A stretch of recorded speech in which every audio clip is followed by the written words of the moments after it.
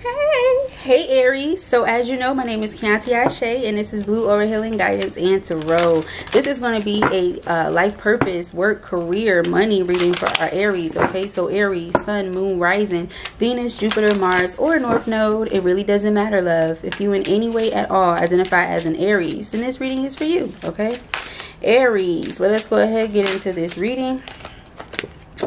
Okay, freedom. All right, this card is following everybody today.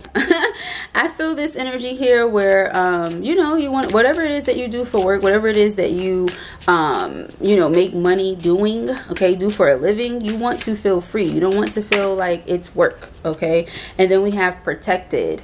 All right, so you are divinely protected in whatever it is that spirit has you doing or whatever it is you feel compelled to do.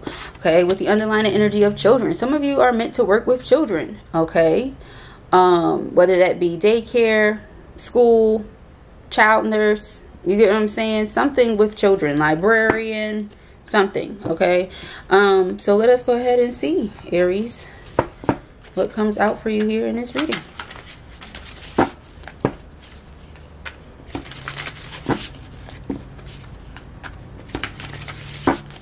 Okay.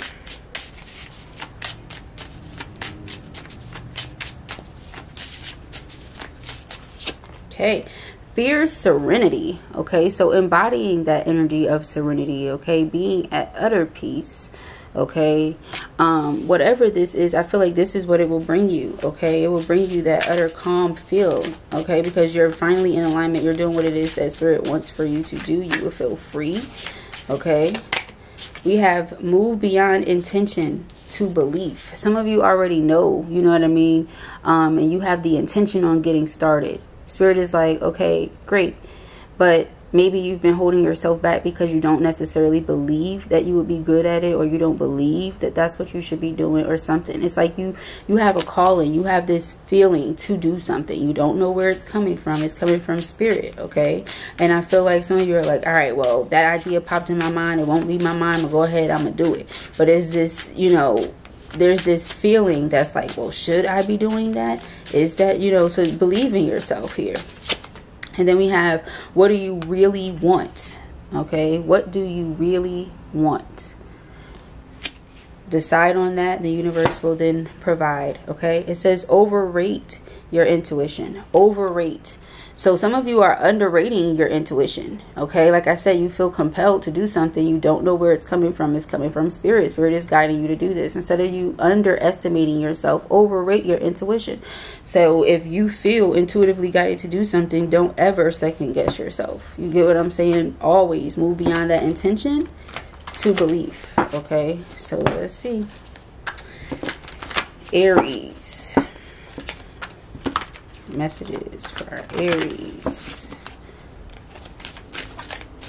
Okay, we have the King of Pentacles, King of Aerial energy. Okay, so definitely ambitious. Okay, ready to get something accomplished here. Okay, but feeling stuck or feeling stagnant, like you're not moving. Okay, in some way here.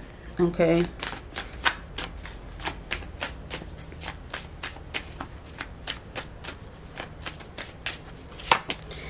But perspective is key. Okay, so I feel like spirit has you feeling this way for a reason. It's something that you need to see, something that, you know, spirit is trying to grab your attention, you know, show you something can be handled or approached from a different angle. Okay, the Two of Cups here. Okay, so the focus here is business partnerships or partnership. Some of you have someone in your life who, you know, takes up a large chunk of your focus, your dedication. Okay, your list of priorities, they're really high on that list. And I feel like maybe you need to move yourself up on that list a little bit. You get what I'm saying? Yeah, something about this. Okay, coming into union with divine masculine and feminine energies within yourself here. Some of you are involved with your divine partner. Okay, which can pretty much distract you. But with the Two of Pentacles, okay, keep yourself balanced, keep yourself focused on multiple things at once, not just them, but you know, you still have to do other things. Yeah, free yourself from only thinking about them, only focusing on them. Okay, if that's for somebody.